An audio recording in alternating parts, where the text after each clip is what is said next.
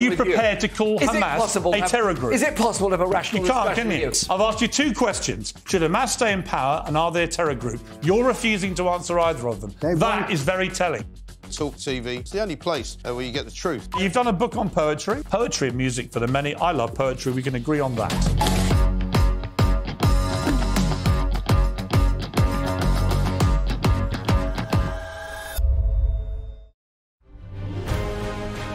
On TV, on radio, and on your smartphone. This is talkTV.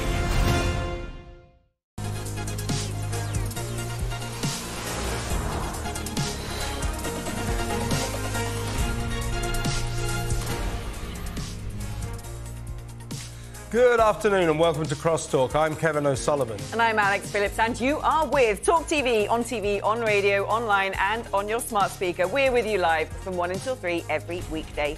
Coming up this afternoon, Dame Esther Rantzen's dying wish. The forecaster says she will go to Dignitas if her treatment for stage 4 lung cancer is unsuccessful. Meanwhile, Michelle Mone hits back at the disgraced peer who lied to the press about her links to a PPE firm, insists that Rishi Sunak knew about her involvement. And new school rules. Teachers will be banned from letting kids change their gender if their parents say no. That's under new trans guidance that promises to put parents first. But ministers warn it must be made into law as schools threaten to flout it. All of that is coming up, but first let's get the news headlines with Nadira Tudor. Good afternoon. Residents in Iceland have described the crazy and scary scenes after a volcanic eruption overnight. 4,000 people have been evacuated from their homes after lava began spilling from a 2-mile crack close to the Blue Lagoon. Homes and businesses in its path have been destroyed. It's not expected to bring the same level of disruption as the one in 2010, which halted European air travel. But experts say this eruption has a surprising pattern and should last for some time. It is impossible right now to establish how long it is going to be the eruption. But comparing with the previous history of Icelandic eruption, realistically, it is going to last no more than a few months. At least 126 people have died in China and hundreds injured in one of the country's deadliest earthquakes in years. The 6.2 magnitude quake struck the mountainous northwest early this morning, and emergency crews are facing sub-zero temperatures as they scour the wreckage. The government's published its long-awaited non-statutory transgender guidance for schools and colleges in England, which recommends a parent-first approach. It says schools do not have to and should not accept all requests for social transition and don't have to address pupils in chosen pronouns. It also says single-sex spaces must be protected. 10 Tory MPs have written to the Foreign Secretary demanding the government backs an immediate ceasefire in Gaza. Lord David Cameron is visiting Paris and Rome in a diplomatic push to lobby for unity in the European approach to the Israel-Hamas war. Former Royal Navy and NATO commander Chris Parry told talkTV a ceasefire won't work. Well, a sustainable ceasefire is a platitude. I think everybody knows that actually any ceasefire is bound to be broken in the current circumstances. And it's a way of, I think, mitigating criticism that we're not doing enough to restrain what is perceived as something Israel is doing in Gaza. Meanwhile, the UK has joined a new international naval task force to combat attacks on ships in the Red Sea from fighters who support Hamas. Companies, including BP, have started avoiding the area because Houthi rebels in Yemen have been targeting vessels they think are bound for Israel. Analysts are warning attacks on commercial ships risk pushing up the price of oil and other goods. And Dame Esther Rantzen says she's considering the option of assisted dying if her lung cancer treatment does not improve her condition. The 83-year-old Childline founder and broadcaster has revealed she's joined the Swiss clinic Dignitas and is calling for a vote on the legality of assisted dying. It's currently illegal in the UK and is punishable by up to 14 years in prison. That's the latest. Now for a look at today's weather with Nazanin Gaffer.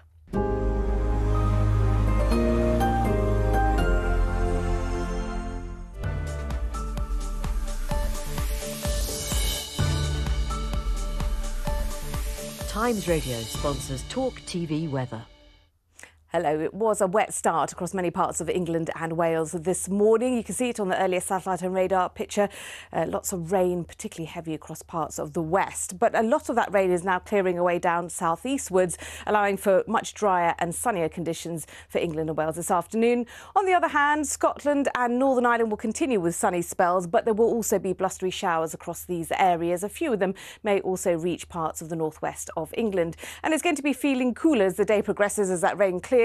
Top temperatures up into the high single figures, so 8 or 9 degrees Celsius. Now, overnight, we'll continue with the rash of showers from the northwest. Winds will become stronger through the night as well across northern areas. Further south, though, I think we will see mostly dry conditions with long clear spells and lighter winds. It will be a cool night for everywhere, especially across rural spots of Scotland. Then for tomorrow, yes, lots of sunshine to begin the day, but already blustery showers across the northwest. Then another area of rain pushing its way southwards through the day across much of Scotland, Northern Ireland, northern parts of England and Wales. So rather cloudy and damp affair across these areas, drier in the south, but cloudy as well.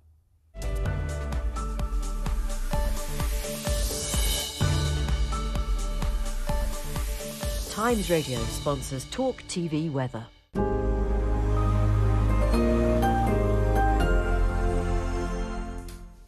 Welcome to the show. We have lots coming up over the next few hours, including Dame Esther Ranson's dying wish, Michelle Mone doubling down in her row with Rishi Sunak, and the EU introducing stricter border rules for Brits. And today we're joined in the studio by Rebecca Ryan, Campaign Director at Defund the BBC.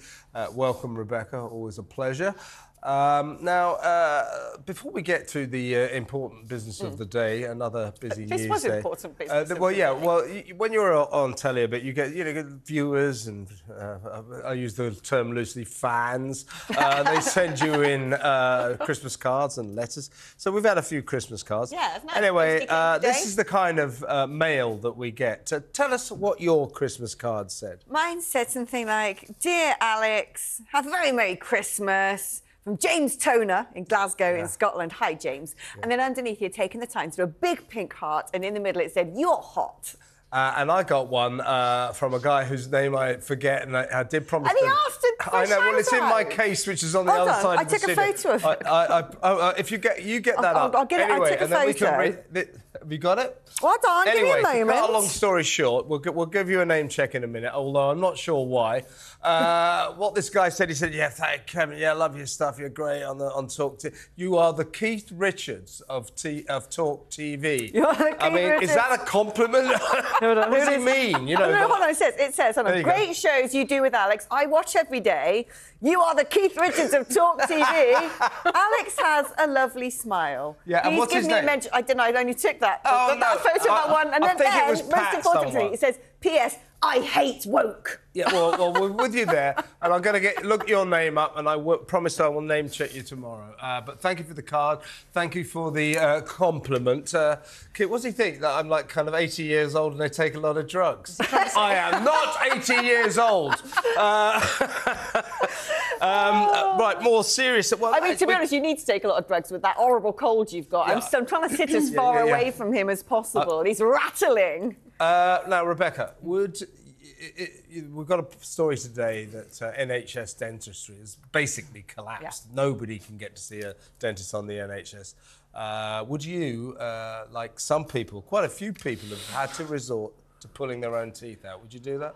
I have to tell you, my worst recurring nightmare is teeth falling out. I cannot watch teeth being pulled out or anything like that. That's my worst. No, so that's I wouldn't go near it. No. But I mean, it is. I'd pay good money to have it taken out properly. I wouldn't. Yeah, but that's the point. Okay, well, you'd have to go private. Yeah. These are people who, you know, they can't afford to go private, and there are stories that people are waiting 2 years for an appointment to go to the dentist. I've got a toothache. Yeah, come in 2026. I mean, that's no good. So people in desperation are pulling their own teeth out. No. We're hoping to talk to one such person later in the show.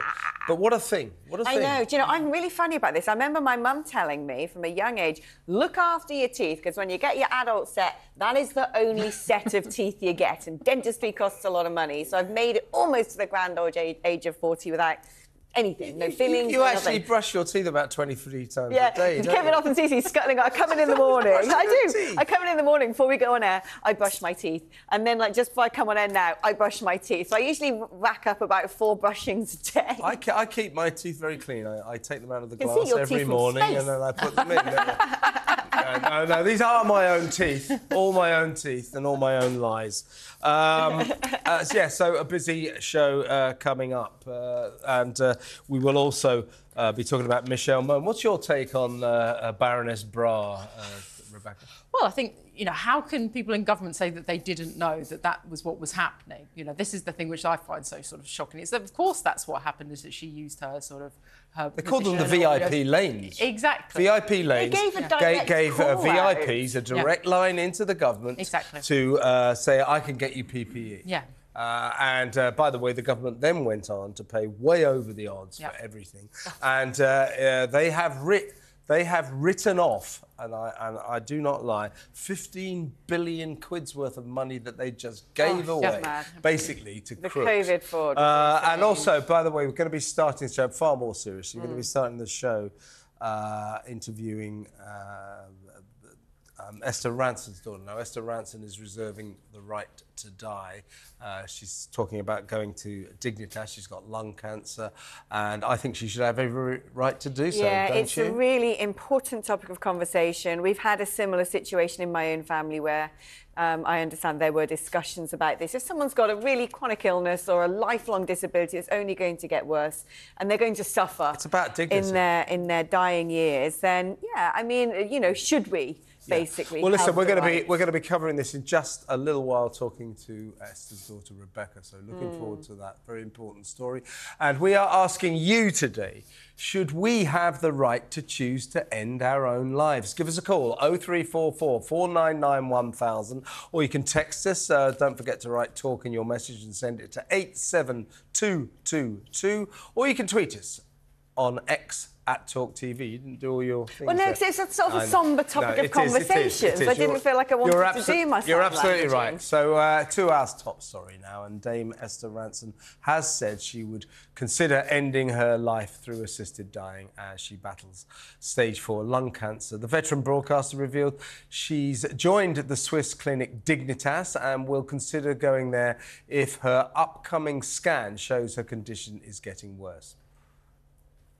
If you watch someone you love having a bad death, that memory obliterates all the happy times. And I don't want that to happen. I don't want, to be that sort of victim in their lives. I think I would get them to do a free vote on assisted dying. I think it's important that the law catches up with what the country wants. Well, assisted suicide is banned in England, Wales and Northern Ireland with a maximum prison sentence of 14 years. But Dame Esther says people should be given the choice about how and when they want to die. Well, joining us now is Dame Esther Ranson's daughter, Rebecca Wilcox. Rebecca, thank you so much for coming on to discuss this really important topic of conversation. How did your mum address this with you? Is it something that you've had a conversation about as a family, or did she say to you, this is what I want? And how did you feel about that? Well, if you've met my mum, she doesn't come to decisions lightly, and she doesn't change her mind.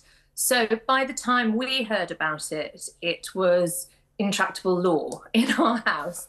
So she has done a documentary, she's written books, she's done articles about how to have a good death. And actually cancer came out relatively okay in terms of pain management and keeping your faculties. Obviously, there are different types of cancer and different ways to go.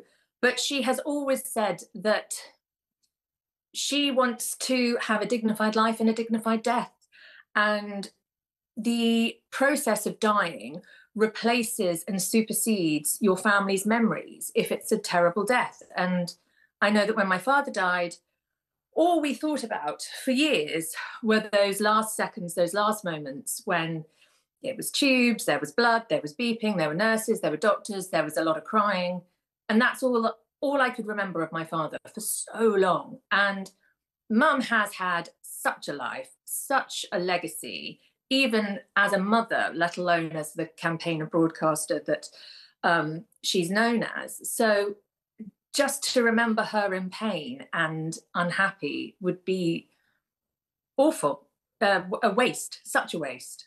The death of your mother, your redoubtable mother, venerable mother, Rebecca, will not only, of course, be a great tragedy for you, but it will be a tragedy for the nation. And I think this is about dignity. I'm sure you followed the story of another Dame Diana Rigg, who her daughter recently released tapes that Diana recorded just before her very undignified death. And Diana basically said, why do I have to go through this? I'm not going to go into the details, but you know what I'm talking about. This is about dignity, and I find it extraordinary that these are our bodies. We should be able to make these decisions. We're adults, and yet a bunch of politicians decide, no, no, no, in this respect, we're in charge of your bodies, and you can't do that. That's against the law. We hereby sentence you or your relatives to 14 years in prison for taking them to Switzerland to go to Dignitas. That is it's just an anachronism. It's absurd, is it not?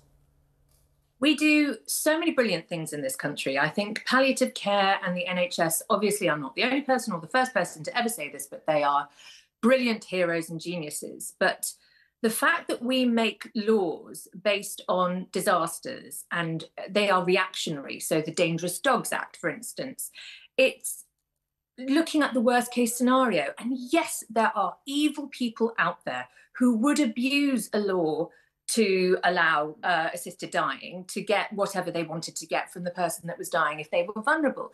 But they are a few. And when Mum did the documentary, How to Have a Good Death, there was a survey and it was without a shadow of a doubt, everybody said that you should be allowed to choose how you die. So why don't we protect and take precautions to stop the nefarious view, as it were, but also allow people to go gently, to have the death they want. I mean, I have 2 young children, and when it came to the process of giving birth, I was given every option. I wrote out a very detailed birth plan. I spoke with many doctors and midwives. And I think the same process and the same consideration and the same respect should be applied to death, that we should have conversations, that you should have a midwife for death, as it were, or a death doula, if you want.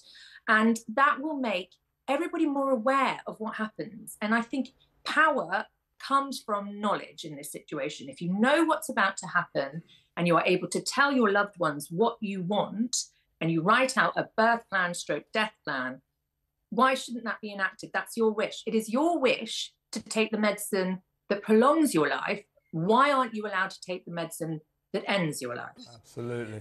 The difficulty, of course, that you and your family might face is if your mother were to choose to, in her words, buzz off to Zurich. It puts you in a difficult position about whether or not you can go with her, because that would leave you at the mercy of whether the police would then want to prosecute you for potentially assisting her. Is that something else you've sort of worked around and figured out how you might do that? It's impossible, isn't it? Because I can't even say to you, I would support Mum on her journey to Dignitas, because if I said that, that's legally murky. I mean, obviously in my head, I would have thought that I would never let her go alone to somewhere like that. But I'm a busy working mum. I can't leave my children to pop off to jail while she's buzzing off to Switzerland. So the fact is only 3 people a year get prosecuted. But the actual process of going through a court case, and what is the worst time of my life so far, you know, Mum is my person. I do not want to live without her. I will have to live without her. And please, please don't make it worse for me by accusing me of murdering her and making me go through what would be a terrifying legal process.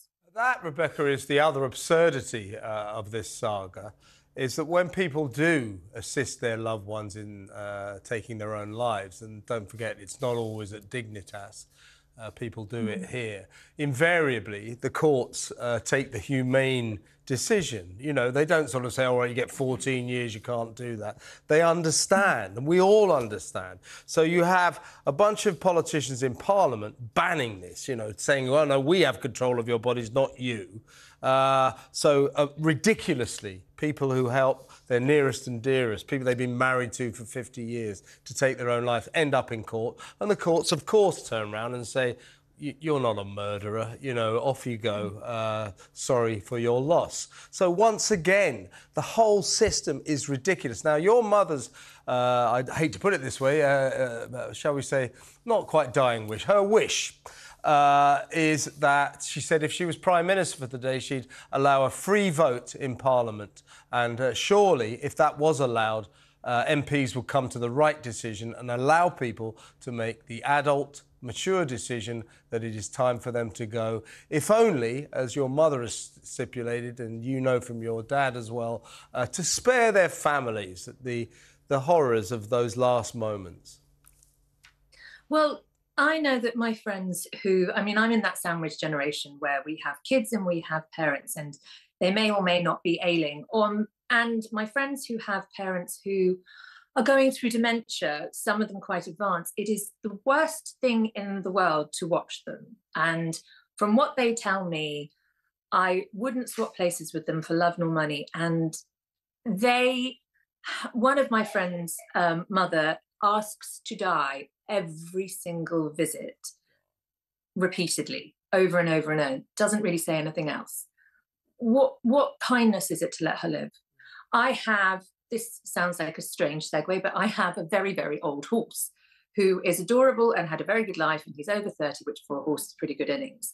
The vet has said he may not make another winter, we might have to euthanize him. And that is standard. That is par for the course. I would be inhumane if I didn't do that. And yet we don't apply the same rationale to people. To look at a country where they have introduced assisted dying, there have been some criticisms of the system there, and that is in Canada, where there are a number of people campaigning against it who say that since it's been introduced, increasingly they feel that people are being pressurised to embark, let's say, down a pathway to death, and that there are unscrupulous companies who see a commercial opportunity, will offer the service and make money from it, and in some respects therefore sort of using means and encouragements that might persuade people who perhaps otherwise should be seeing out more months with their family. The difficulty, of course, in making it legal is then having to build, one would assume, a regulatory framework around it.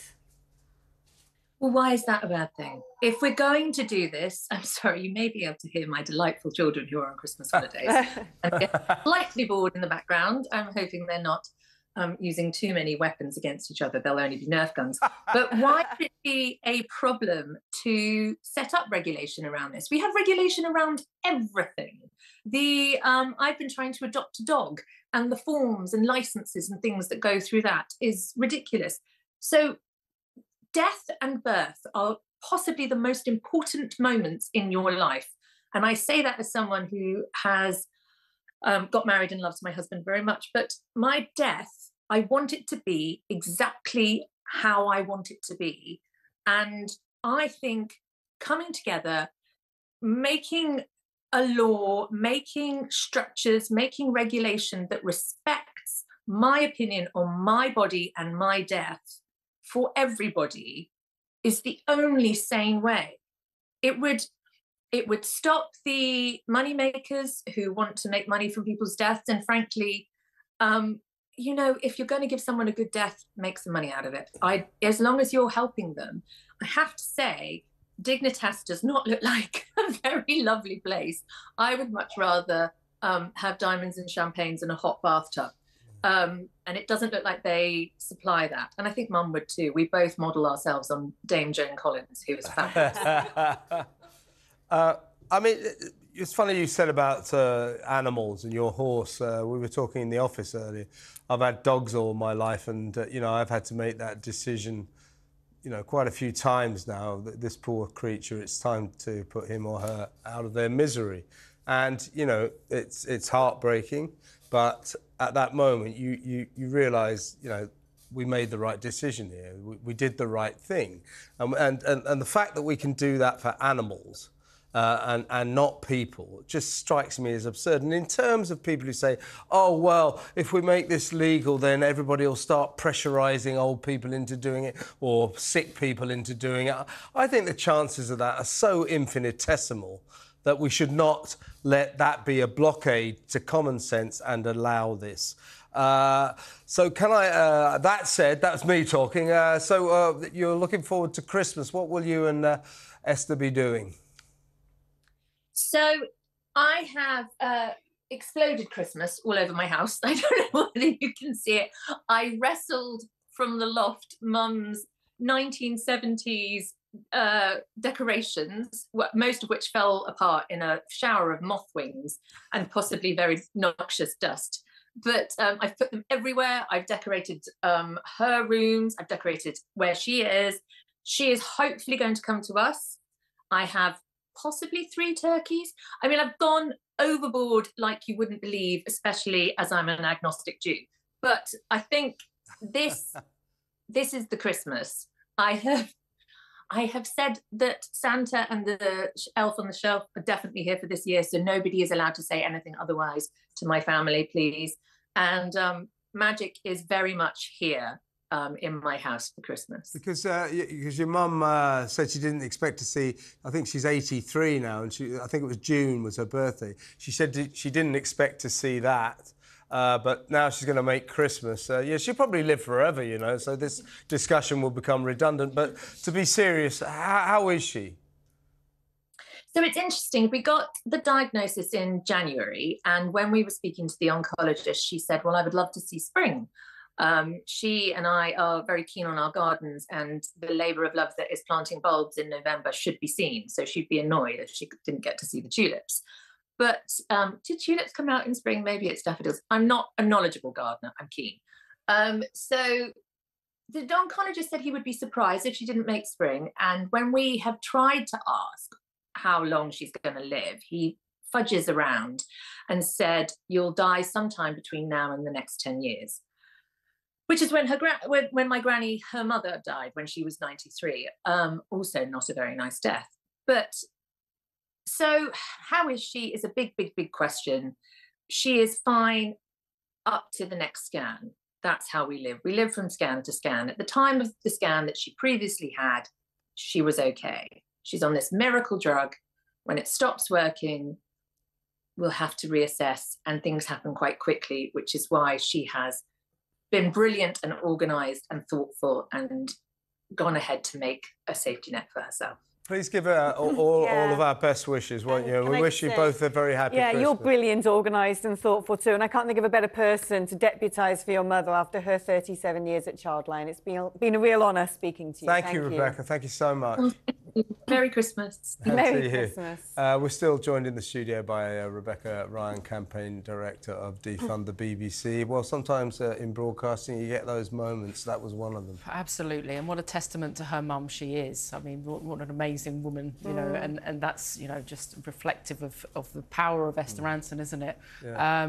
So, yeah, I mean, I wish them all the best. My mum passed away from cancer when I was 25, she was 52, so I know that that's like a really, really hard time. And yeah, it chokes people up having to think about that, but it's good. You can see why Esther wants to try and have some control over how she passes. Yeah, it's a very difficult debate, but it's definitely a debate I think worth having. It's very easy to turn around and go, right, we should just introduce assisted dying. But when you look at how things are happening in Canada, there are major pitfalls that must be avoided. There's all sorts of allegations that, you know, young women with anorexia are being encouraged to go down that path. I mean, and you think, well, come on, is that really the sort of person we should be dealing with? You know what I mean? Think about that, though. I just think it's people looking for excuses to object to this. You know, on a wider plane, it just doesn't make any sense to tell grown adults you can't make a decision about ending your own life. It's very difficult. You know, I think you've got to assess someone's mental health and their capability to make a rational decision. But also, when somebody who has a chronic medical condition, this happened in my family, you see them suffering towards the end. They lose their physical capacity, but not their mental capacity. The burden it puts on them again, the misery. There are some conditions that cannot be alleviated with drugs, particularly. Yeah. And the pressure it also puts on their loved ones who become full-time carers and have to watch this sort of degeneration. But do you think, what is the approach we should be taking? Should there be a free vote in Parliament? Should it be a referendum among people? What should be the mechanism by which we have this debate as a country? Yeah, I mean, I think they should. I mean, I absolutely would back Esther's call for there to be a free vote in Parliament. But I think, as you said, it's a really complicated issue. You know, I can see sort of two sides of this. You know, when my mum was in hospital in the final day, she had to sign a sort of do not resuscitate, you know, and her handwriting was so wavy, you know, and then also they, you know, the palliative care is basically most people die of cancer, they're dying of morphine poisoning. So we are essentially doing it, but in a sort of really sort of strange way. Well, you know me, but the way I see it, or my point is, politicians stick out of my life. And now you can stick out of my death as well. And in case you're confused about the body politic and our justice system's approach to end-of-life discussions, don't forget, until very recently, it was against the law to commit suicide. So what are you going to do about it? Oh, arrest that man. Oh, he's killed himself, you know. It's just absurd. It's absurd. Earlier on, Kevin said to me, the way I'm feeling, I might not make it to the end of the show. So if you I'm not very well today. If you fancy sitting next to me over the next 2 days, do message him. We'll be holding auditions that come tomorrow. Right, coming up after the break, disgraced Baroness Michelle Mone lashes out at Rishi Sunak, accusing him of having known about her links to PPE companies during the pandemic. I'm Alex Phillips. And I'm Kevin O'Sullivan, and you're with talkTV, on radio, online, and on your smart speaker.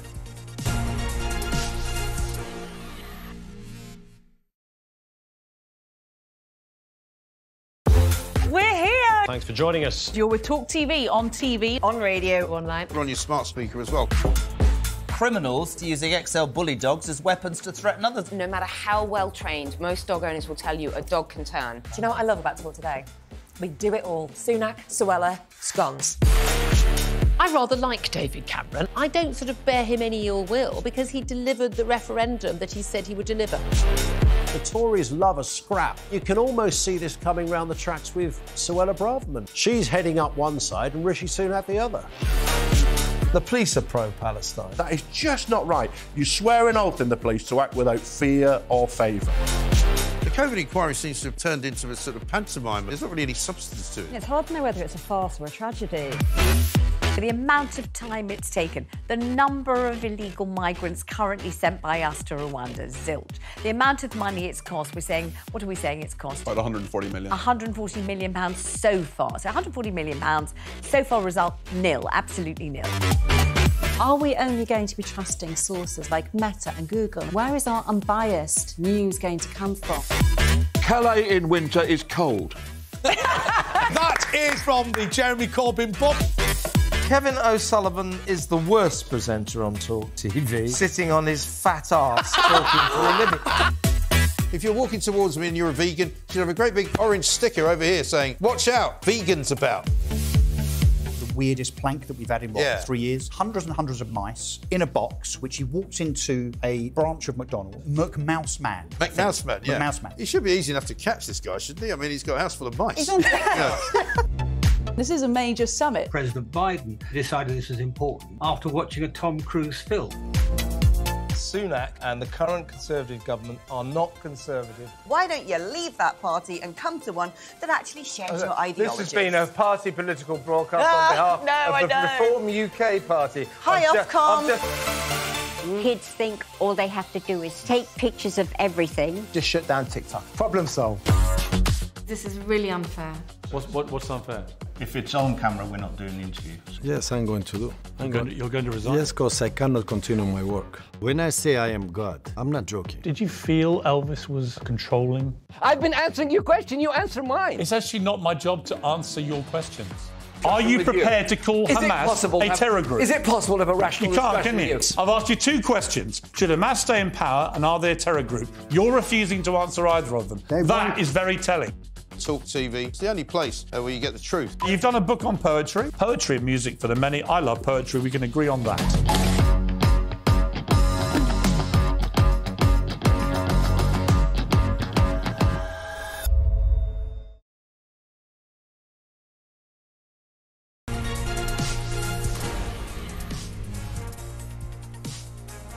Welcome to the show. I'm Alex Phillips. And I'm Kevin O'Sullivan, and this is CrossTalk on talkTV, on radio, online, and on your smart speaker. Now, Michelle Mone has hit back at the Prime Minister after he said he took the PPE scandal extremely seriously. Yeah, the Baroness, who has had admitted lying to the press over PPE deals made in the pandemic, said ministers knew all along about her links to the company. She tweeted, "What is Rishi Sunak on about? I was honest with the Cabinet Office, the government and the NHS in my dealings with them. They all knew about my involvement from the very beginning." Rebecca Ryan, campaign director at Defund the BBC, is still with us. I'll tell you what really annoys me. Let's, by the way, fill in the gaps there. This is her husband's company. What's it called? PPE MedPro. She used her position to use this very suspicious VIP lane system during the COVID, whereby anyone who had good contacts could get in touch with the government and say, I can get you PPE, because there was a shortage. So she used her position to say, you know, I know this firm, happens to belong to my husband. They made £200 million from the government, £60 million profit. She says she's done nothing wrong. But she did lie. She lied about having any connection to this at all. What annoys me, Rebecca, is this. She seems to think lying is kind of wrong, but it's OK to lie to the press. And here's her problem now. Once you lie once, why should anyone ever believe you again? Yeah, exactly. And the thing is, I agree with you on that. She shouldn't have told that lie. You know, she should have realised this was going to keep going and keep going. But at the same time, I think she is being made a scapegoat. This is all the result of a government that was clambering to lock us down. And, you know, it was just in absolute spasm, wasn't it, in how it's going to deliver all of these things, you know. And that's not how governments should run. They shouldn't be, you know, assigning those things. There is an interesting nuance here, isn't there? Because, of course, what we do know is the government had set up this VIP channel and said to their peers, their donors, their MPs, oh, if you can get your mitts on PPE, we need it because we've stuffed up our supplies. We were supposed to be prepared for a pandemic, and guess what? We're not. So they did actually give a call out. She responded to it. But the shady bit is, of course, when she said, I know a company who can do this. 5 days later, she says to her husband, this has just got a £200 million contract. Perhaps we should invest in it. Yeah, I mean, but I think there was probably so much of that going on at the time, wasn't there? This is the thing. These business people are like, well, we're not going to be able to run our usual business, so let's get churning out some PPE. Yeah. And where did that all go? I mean, that's what loads of companies, you know, owned by VIPs with access to the VIP lanes, completely changed their modus operandum and stopped producing whatever they, you know, I don't know, spanners or whatever, nuts and bolts, and started producing PPE because not only was there good government money in it for them, the government admitted it was paying well over the odds for this stuff, this PPE, because it was an emergency. So you had this right or a method of just making a fortune. That's what her husband's called Doug Barrowman, by the way. And by the way, they both belong to the Prince Andrew School of BBC interviews, because their interview on Sunday with Laura Kuenssberg on the Beeb was a car crash. Yeah. And she keeps saying, I lie to the press to protect my family. That doesn't protect your family, does it? That doesn't stack up. And then she, before that, that company, in other words, Baroness Bra, funded a kind of hagiography documentary to say, oh, well, these, you know, Baroness Bra and Doug Barrowman are great people. Ridiculous. Well, this is the thing, isn't it? You'd think that someone of her stature and with her experience would have better advice than that. A lot of people saying, why was she in the House of Lords in the first place? David Cameron! Yeah! She could have just, like, got everyone to strap their bra over their face, you know, there. Moving on to the story we did before the break, we spoke to the daughter of Dame Esther Rantzen, the broadcaster, who has revealed she would consider ending her life through assisted dying as she battles stage 4 lung cancer. Yeah, you've been getting in touch on this topic. Catherine from Cornwall is actually on the line. Thank you for joining us, Catherine. What's your view on this? Do you think it's about time we had a national conversation about this, or is this an area that you think that we should just let be and not go wading into it? No, I definitely approve of euthanasia. I need to tell you briefly about the situation that my poor husband has found himself in. He was diagnosed at 48 with Parkinson's, and he soldiered on as long as he could. The thing, he lost his job. He couldn't keep that. A couple of years ago, he tried to kill himself by taking 32 paracetamol. He thought that he would go to sleep and not wake up, but unfortunately, he didn't know that it would take 3 months to kill him. So when I found out, I had to phone the ambulance, so I did. So his life was saved. So he came home, and every day he would ask me to kill him. Every day, every single day. Catherine, you say he was diagnosed when he was 48. How old was he when you finally lost him? I haven't lost him. You haven't. He's still with you. That is the problem. How old is he now? He's 62, and so he lost his job. He lost his driving license. He's now lost his home because this year it became impossible for me to be able to look after him at home. So since April, he's been in a care home. And so he's lost his job, he's lost his driving license, he's lost his home, he's lost control of his body. He has no dignity left. He strives very, very hard not to let people help him. He dresses himself. When I saw him on Sunday, he had a T-shirt on, a pyjama top on top of that, and then another T-shirt on top of that, trousers with no belt in it, somebody else's slippers, and a hole in his sock. And that's what he managed to do for himself. Catherine, what's your husband's name? He's called... I would prefer not to say, if you don't mind. And, you know, I'm deducing... I'm very, very sorry for your situation, by the way. It's tragic. And to me, sums up why adults should be able to make the decision to end their own life, both you and your husband.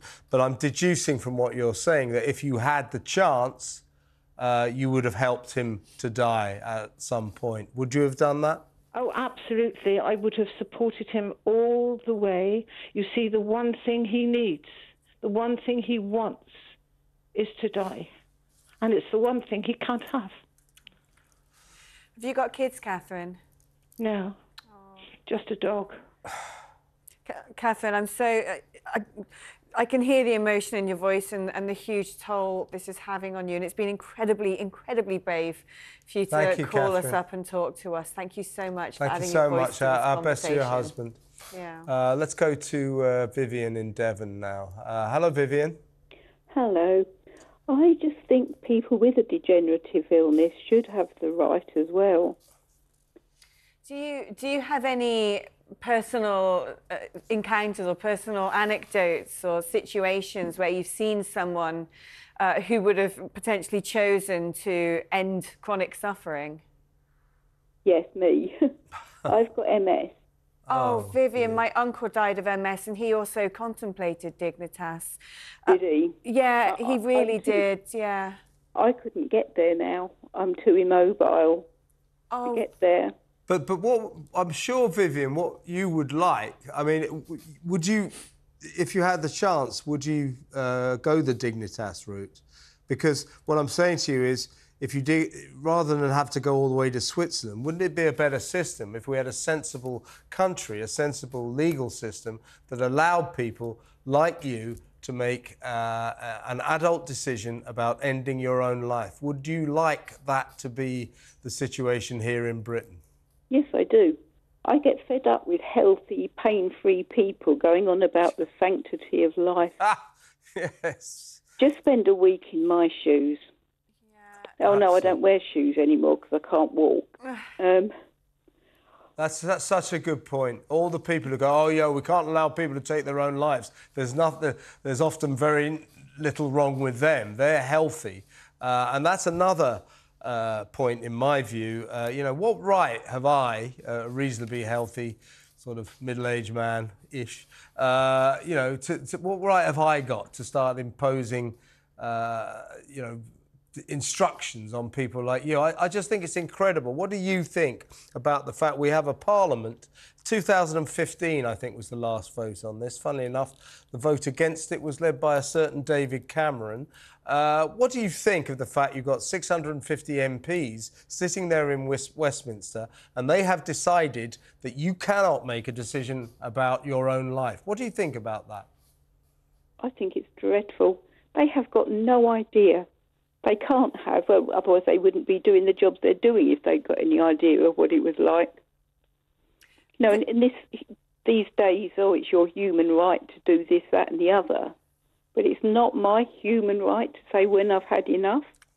Vivian, if you're willing and able to, can you share with us what it's like for you every day? I mean, I'm familiar with MS and the disease and how utterly awful, indescribably awful it can be, having lost my uncle to it. But are you able to sort of talk other people through what it is like for you every day? I can hardly move. I used to be a very active person. I had a horse for 14 years. Then I had 2 rescued ponies and 4 sheep. But I can't stand up on my own now. I rely on my husband, who has been amazing for just about everything, cleaning my teeth. But the main thing is the pain, nerve pain. I live with it. It can be excruciating. And there's medication for it, all the gabapentins and things. I can't take them because of the side effects are too bad. So there's nothing I can take for the pain.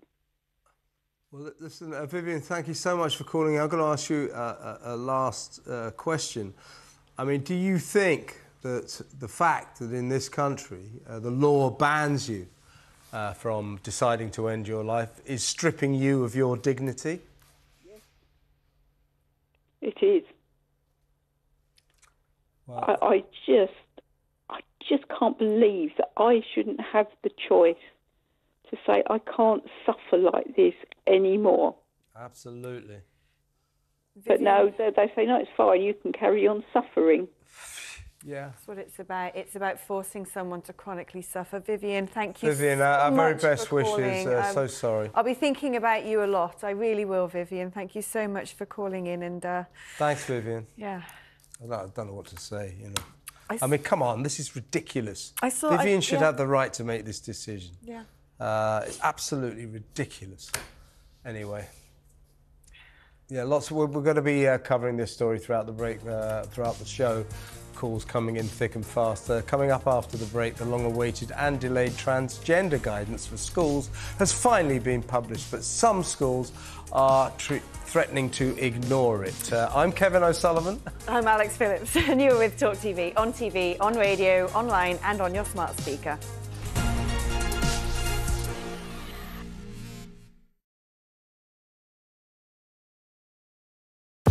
We're here! Thanks for joining us. You're with talkTV, on radio, online. We're on your smart speaker as well. Criminals using XL bully dogs as weapons to threaten others. No matter how well trained, most dog owners will tell you a dog can turn. Do you know what I love about Talk Today? We do it all. Sunak, Suella, scones. I rather like David Cameron. I don't sort of bear him any ill will because he delivered the referendum that he said he would deliver. The Tories love a scrap. You can almost see this coming round the tracks with Suella Braverman. She's heading up one side and Rishi Sunak the other. The police are pro-Palestine. That is just not right. You swear an oath in the police to act without fear or favour. The COVID inquiry seems to have turned into a sort of pantomime. There's not really any substance to it. It's hard to know whether it's a farce or a tragedy. The amount of time it's taken, the number of illegal migrants currently sent by us to Rwanda, zilch. The amount of money it's cost, what are we saying it's cost? About 140 million. £140 million so far. So £140 million, so far result nil, absolutely nil. Are we only going to be trusting sources like Meta and Google? Where is our unbiased news going to come from? Calais in winter is cold. That is from the Jeremy Corbyn book. Kevin O'Sullivan is the worst presenter on talkTV, sitting on his fat arse talking for a living. If you're walking towards me and you're a vegan, you should have a great big orange sticker over here saying, "Watch out, vegan's about." The weirdest plank that we've had in, 3 years? Hundreds and hundreds of mice in a box, which he walks into a branch of McDonald's. McMouseman. McMouseman, yeah. McMouseman. He should be easy enough to catch, this guy, shouldn't he? I mean, he's got a house full of mice. He's on This is a major summit. President Biden decided this was important after watching a Tom Cruise film. Sunak and the current Conservative government are not conservative. Why don't you leave that party and come to one that actually shares your ideologies? This has been a party political broadcast on behalf of the Reform UK Party. Hi, Ofcom. Kids think all they have to do is take pictures of everything. Just shut down TikTok. Problem solved. This is really unfair. What's unfair? If it's on camera, we're not doing the interview. Yes, I'm going to do. You're going to resign? Yes, because I cannot continue my work. When I say I am God, I'm not joking. Did you feel Elvis was controlling? I've been answering your question, you answer mine. It's actually not my job to answer your questions. Are you prepared to call Hamas a terror group? Is it possible to have a rational discussion can you? I've asked you 2 questions. Should Hamas stay in power and are they a terror group? You're refusing to answer either of them. That is very telling. talkTV. It's the only place where you get the truth. You've done a book on poetry. Poetry and music for the many. I love poetry. We can agree on that.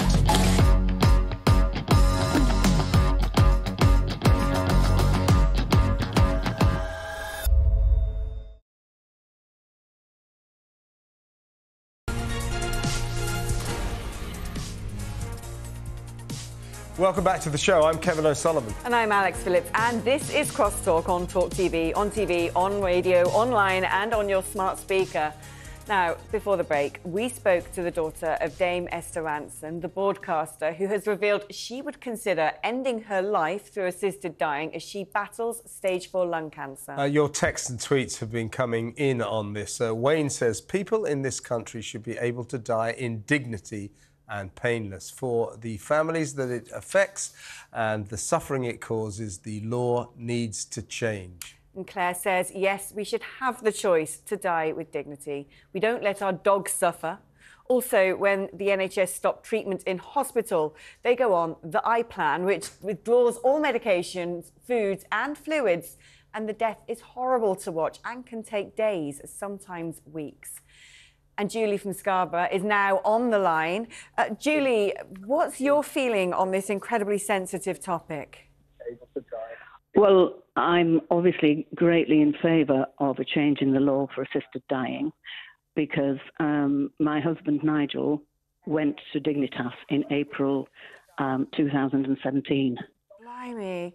Tell us more about Nigel, what he was going through, what provoked the decision and how difficult that was to organise. Well, Nigel had suffered with motor neuron disease for 10 years. And obviously, he was very, very brave throughout those 10 years. He became increasingly disabled, but he never lost his sense of humour and his spirit. But after 10 years, he felt that he was the disease was beginning to impact on his spirit and his sense of self, and he really couldn't bear losing that sense of self. Julie, absurdly, you probably have to be careful about answering this, but did you accompany Nigel to Switzerland? I did. I went with him, as did our 3 children. And we were very concerned. Nigel, more than any of us, were very concerned about the prospect of an investigation when we got home. It was something that caused Nigel undue stress, and he was truly, truly disturbed about that. It added to what was already a very incredibly emotional trip. So yeah, the law should change. We shouldn't have had that anxiety on top of everything. And were you, Julie, were you investigated? No. No. What happened on our return, the first thing I did was phone my solicitor, who advised me to let Nigel's doctor know, who in turn would inform the coroner. And the decision of what would happen next would be in the coroner's hands. And anyway, we got the phone call to say that nothing would happen. But there was a great deal of media publicity. Nigel's story hit the headlines shortly afterwards, and you would have thought that if there was going to be an investigation, that would have been then. That would have prompted such a thing. Julie, can you give us some sense of what it was like to be able to have a proper goodbye? What were the final moments like?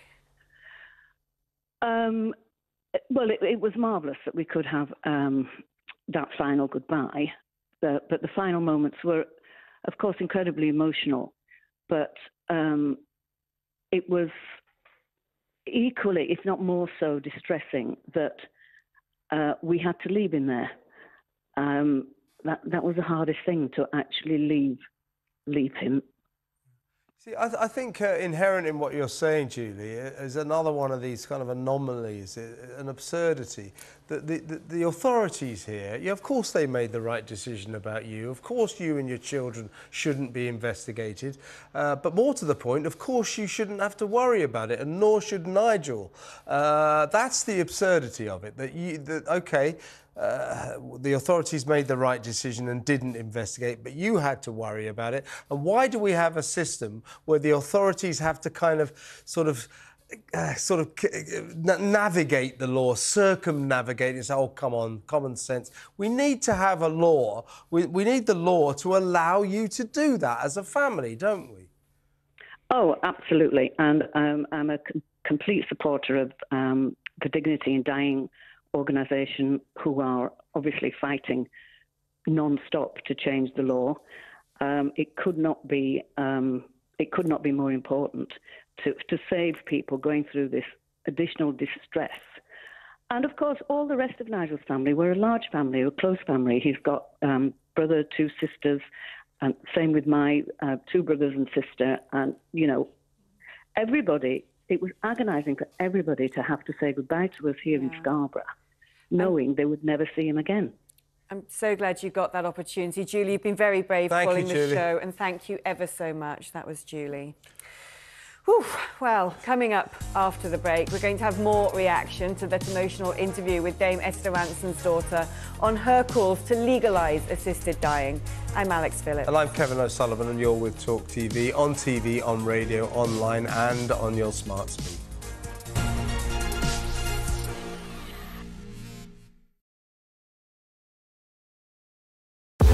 We're here! Thanks for joining us. You're with talkTV, on radio, online. We're on your smart speaker as well.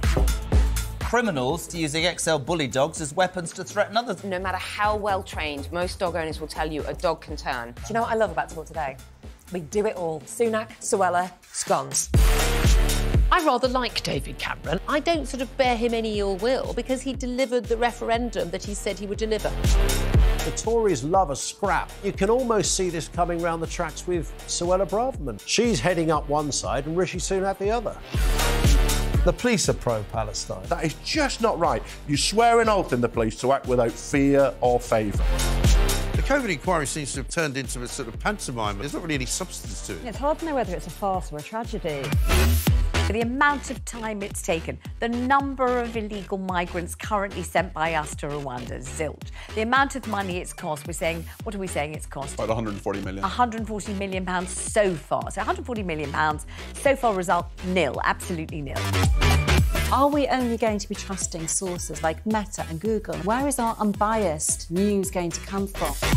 Calais in winter is cold. That is from the Jeremy Corbyn book. Kevin O'Sullivan is the worst presenter on talkTV, sitting on his fat arse talking for a living. If you're walking towards me and you're a vegan, you should have a great big orange sticker over here saying, watch out, vegans about. The weirdest plank that we've had in, 3 years? Hundreds and hundreds of mice in a box, which he walked into a branch of McDonald's. McMouseman. McMouseman, yeah. McMouseman. He should be easy enough to catch, this guy, shouldn't he? I mean, he's got a house full of mice. This is a major summit. President Biden decided this was important after watching a Tom Cruise film.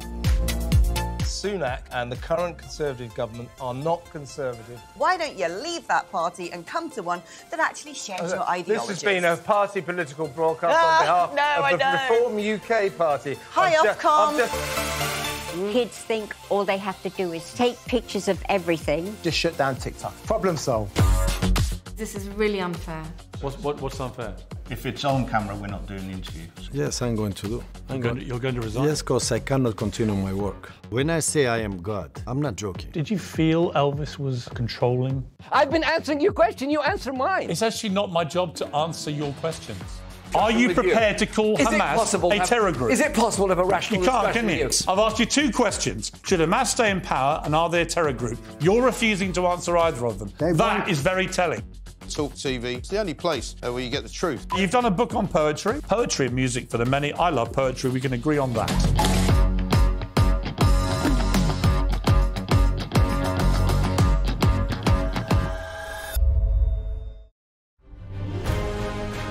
On TV, on radio, and on your smartphone. This is talkTV.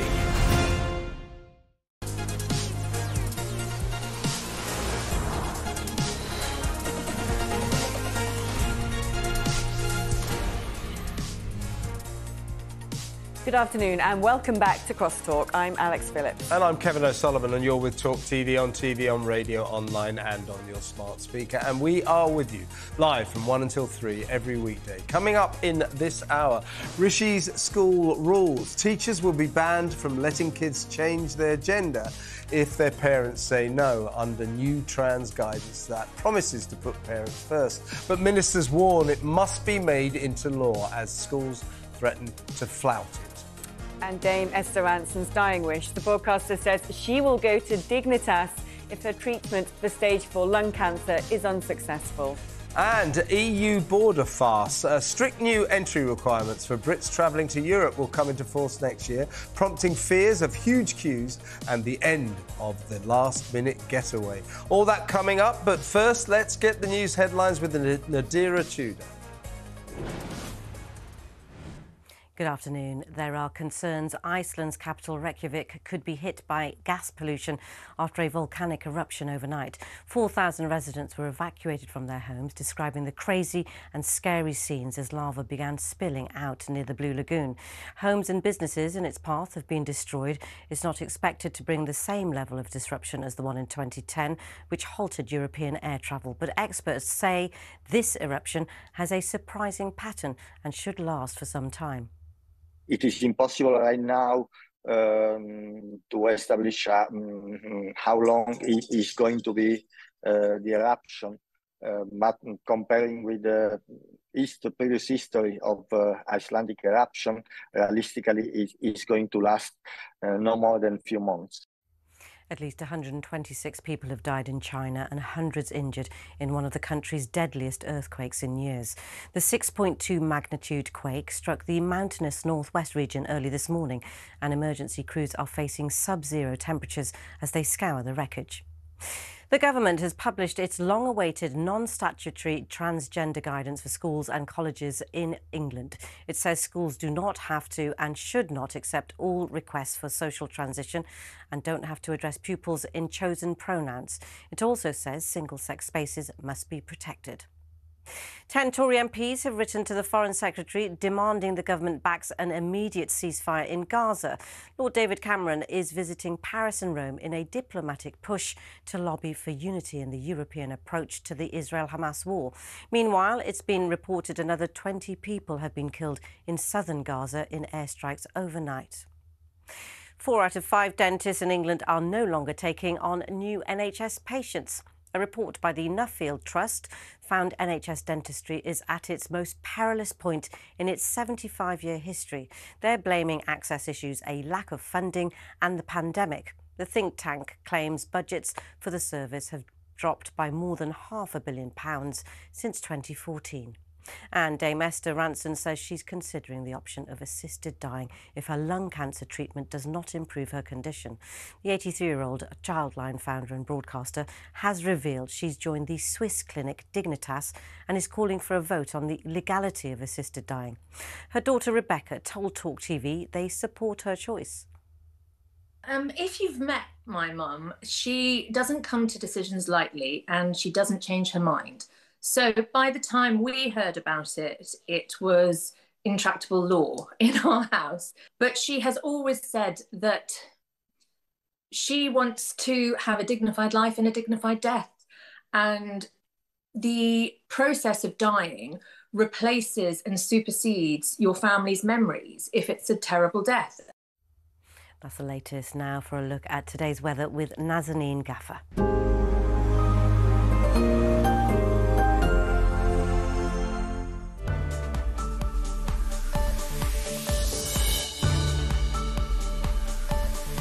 Times Radio sponsors talkTV weather. Hello. It was a wet start across many parts of England and Wales this morning. You can see it on the earlier satellite and radar picture. Lots of rain, particularly heavy across parts of the west. But a lot of that rain is now clearing away down southeastwards, allowing for much drier and sunnier conditions for England and Wales this afternoon. On the other hand, Scotland and Northern Ireland will continue with sunny spells, but there will also be blustery showers across these areas. A few of them may also reach parts of the northwest of England. And it's going to be feeling cooler as the day progresses as that rain clears. Top temperatures up into the high single figures, so 8 or 9 degrees Celsius. Now, overnight, we'll continue with a rash of showers from the northwest. Winds will become stronger through the night as well across northern areas. Further south, though, I think we will see mostly dry conditions with long clear spells and lighter winds. It will be a cool night for everywhere, especially across rural spots of Scotland. Then for tomorrow, yes, lots of sunshine to begin the day, but already blustery showers across the northwest. Then another area of rain pushing its way southwards through the day across much of Scotland, Northern Ireland, northern parts of England and Wales. So rather cloudy and damp affair across these areas, drier in the south, but cloudy as well.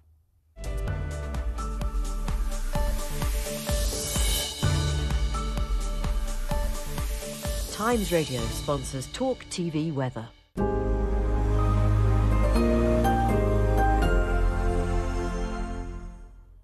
Welcome back to the show. We have lots coming up over the next hour, including that emotional interview with Dame Esther Ranson's daughter on her calls to legalise assisted dying. Listen, Alex, because of your uncle, you got quite emotional. Those were, I mean, it was incredible talking to Dame Esther's daughter, Rebecca. Yeah. Amazing interview. And the calls we got as a result of that were very emotional. And you were crying, weren't you? Well, a little bit. I mean, these things, I Because of your find uncle. it very emotional because, you know, at the end of the day, these are people's lives and you can talk about a subject clinically, you can talk about a subject politically, philosophically, but when you actually really imagine and know suffering that people are going through, whether it's someone with a chronic condition, whether it's the relatives of that person, and you emote with the subject, it's, you know, there aren't easy answers in how to legislate it, how to regulate it. There aren't, and it's something that we can't just rush into, but it's something we definitely need to have a conversation about. Do you know what I think about? Do you know what those calls also made me? Don't get me wrong, but they make me very angry. Yeah. They make me very angry for those poor people, you know, who should be allowed the dignity of making their own decisions. These are grown, compos mentis people. And you have 650 MPs in Westminster, many of whom, in my view, are not compos mentis, telling them they can't do it, that they don't have control of their own bodies. You know, get out of our lives. Absolutely. You know? And these are people who are living in pain, you know, Yeah. 24/7. You know, they can't sleep, they can't, you know, they're in constant agony. And then, like you say, you've got these people who are disconnected from any kind of reality. They're in Westminster just thinking about sort of how it's going to play out in the next general election. You know, with their whatever Christian voter base or whatever, you know, whatever their motives are, they're just not actually engaging with the reality of this situation. Probably the truth is in Westminster that people are computing. There's not enough votes in this. I think outrageous. Two things that really stood out for me. First of all, we had Vivian who said, how dare people with easy lives and able bodies tell me when I have the right to stop suffering. And then Julie, who talked about her late husband Nigel and said what got him was when he felt like it was his spirit that was cracking. It wasn't, you know, he'd been suffering this horrible motor neuron disease for such a long time, and when he found his sort of psychological resilience crumbling, that's when he said, I can't do And in his dying moments, so that's what Julie was so I think frustrated about, let's put it diplomatically, shall we? She said, why, you know, that obviously her and her children were worried about being prosecuted when they got back, but of course the poor Nigel, his dying moments, he's worried about his wife and his kids. That's ridiculous. It's awful to have that additional burden, isn't it? But also, as she said, one of the worst things about it was that they had to leave his body behind. And that, as anyone who's lost anyone close to them knows, that is such a key part of the mourning process. So to have to leave him there and travel back to the UK wondering if they're going to be prosecuted was just a very vivid, picture that she painted there.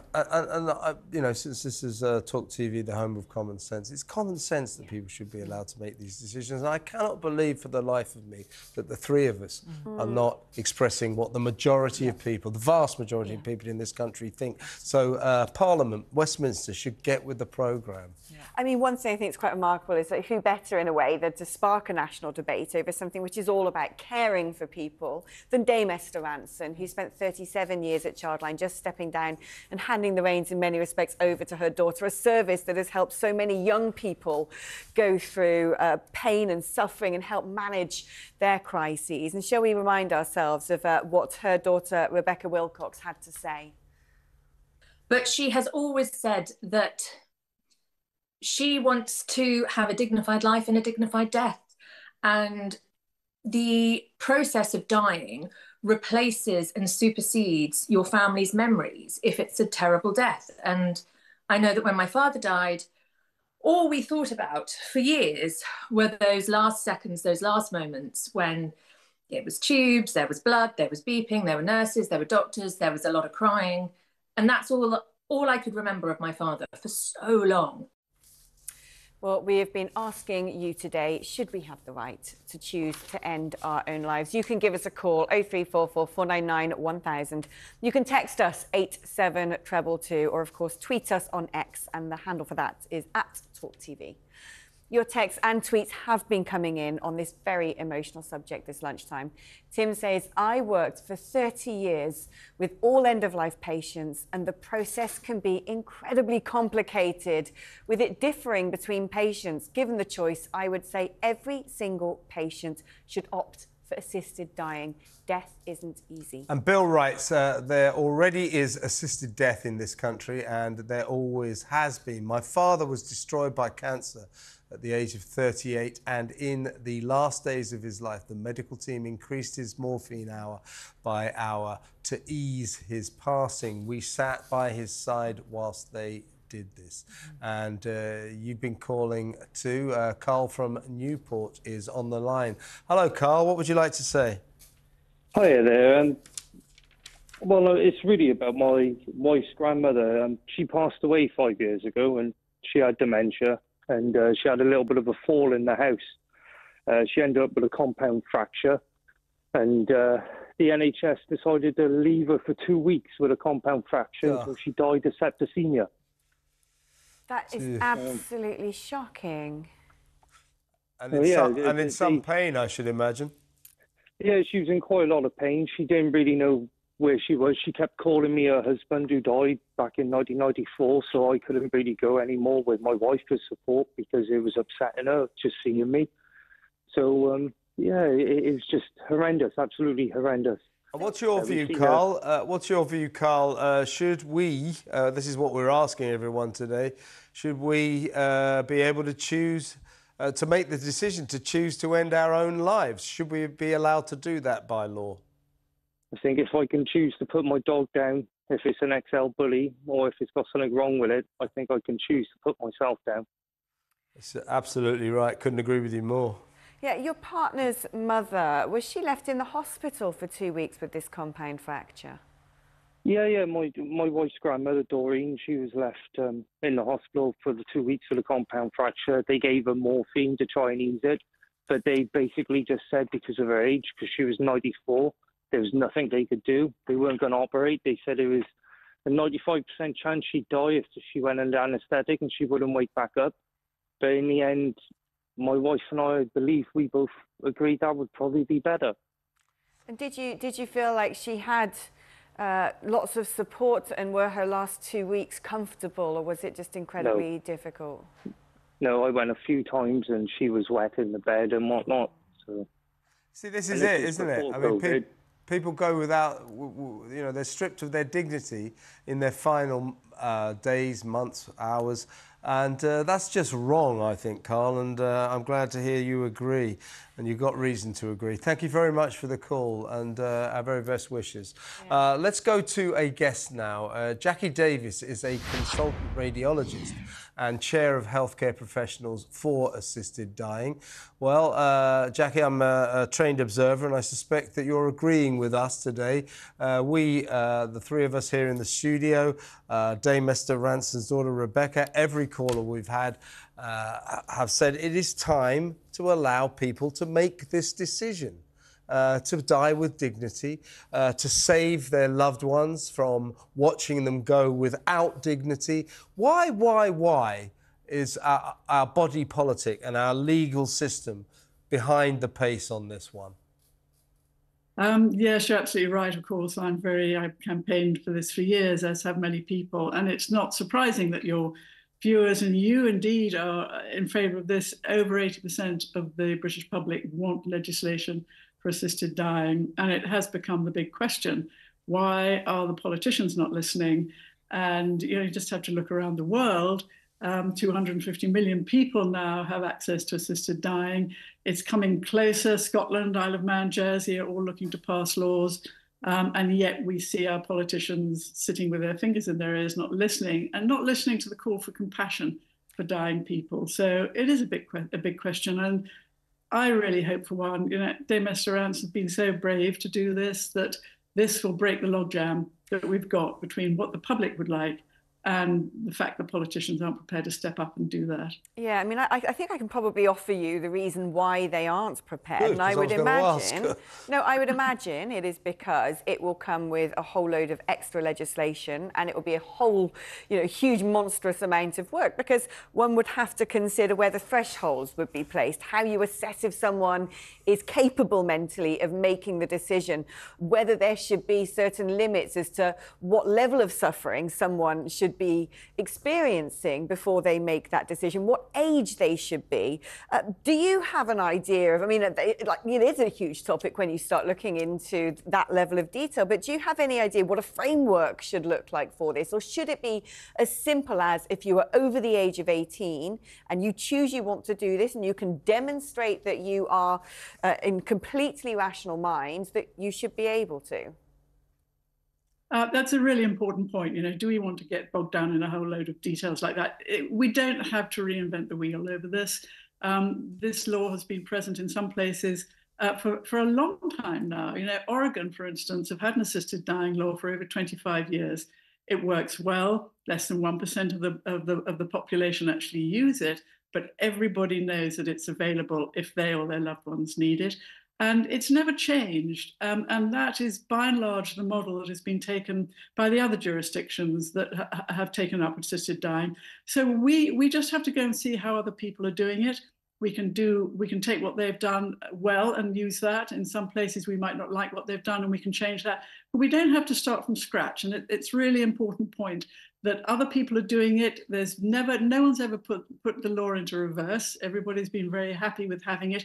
And quite honestly, all the objections and concerns just melt away when a law comes into place. People see it's compassionate, it's safe, it's so much better than what we've got at the moment, and we would just get on with it. And I hope that's going to happen very soon now. And this suggestion from people who object to assisted dying, that perhaps people will be forced into it by relatives who want to get rid of them. Perhaps people will make, their mental faculties are too, inept to make these decisions, and so on and so forth. You'll know about this, but if we allowed assisted dying, I'll tell you right now, all but a vanishingly small number of cases will be completely legitimate reasons that people want to end their lives. I just don't think that there's any reason to block this anymore, because there will not be a massive surge of people, we can get rid of Auntie Doris now. It's just not feasible. It's not likely to happen, is it? You're absolutely right. And the important thing about having decades and decades of experience in other parts of the world, which has been very closely monitored, of course, is that there's no evidence of people being coerced into this. And the criteria for the law in Oregon, which most people have followed, is very clear. You've got to be terminally ill with less than 6 months to live. You've got to be of sound mind. So if you're demented, you can't ask for this. And you've got to be a fixed purpose. In other words, you can't ask for it and have it 5 minutes later. There has to be a time interval between two requests, let's say. There is no evidence of coercion. But the problem is that the most of the opposition to assisted dying comes from faith groups. Interestingly, they don't represent their members. People with disabilities, people of faith, are, like the general public, in favour of a legislation for assisted dying, but their leaders aren't, and that's where the opposition comes from. The opposition in this country is very small, but it's very vocal. And they can't say, for religious reasons, they're on board with this, because we're a secular society now. But what they put up as a straw man in front of that belief is, oh, we're worried about vulnerable people. And churches ask their congregations to write sackloads of letters when legislation is being discussed in order to say we're worried about vulnerable people. And they have no idea whether vulnerable people are in danger or not. And the fact is there isn't. But that's what we're up against in getting a law, is MPs getting sackloads of letters from people encouraged by their faith groups to write these letters, when in fact there's no evidence that these things are happening, and we really have to overcome that. Thanks, Jackie. Thank you very much. Really interesting point. Well, here's a point, though.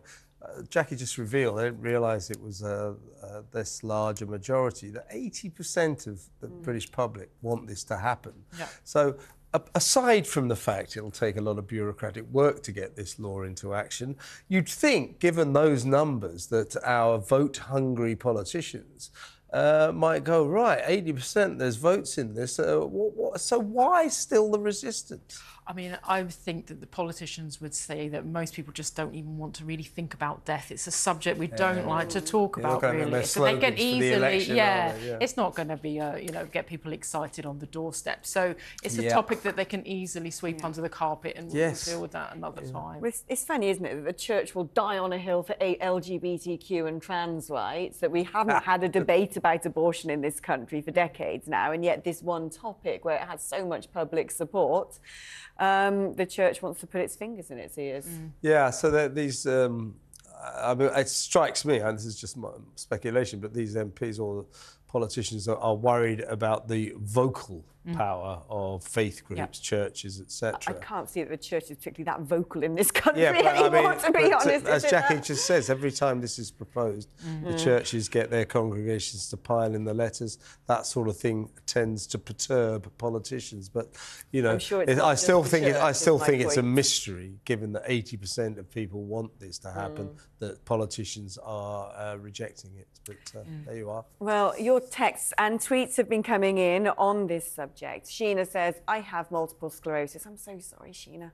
And I have contemplated ending my life. Drugs are currently halting the progression of the disease, but should it get worse, I would absolutely go ahead and end my life and demand that the law is changed in the UK to allow this. Amanda says, dying with dignity is a human right. Shame on those who seek to prevent this. I have nothing but immense admiration and respect for those fighting for the law to be changed in this country. And Stephen writes, I was a Samaritan volunteer for 10 years, and I have always believed that as long as you are of sound mind, you should legally be allowed to end your own life if that is your wish. Sadly, religious lefty zealots think differently.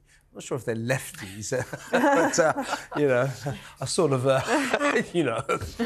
And people frame this, don't they, as, oh, well, you know, why should the state be able to decide, you know, whether you can die or not? But that is what they're doing in any case, isn't it? Now, coming up after the break, the long-awaited and delayed transgender guidance for schools has finally been published, but some schools are threatening to ignore it. I'm Alex Phillips. And I'm Kevin O'Sullivan, and you're with talkTV, on radio, online, and on your smart speaker.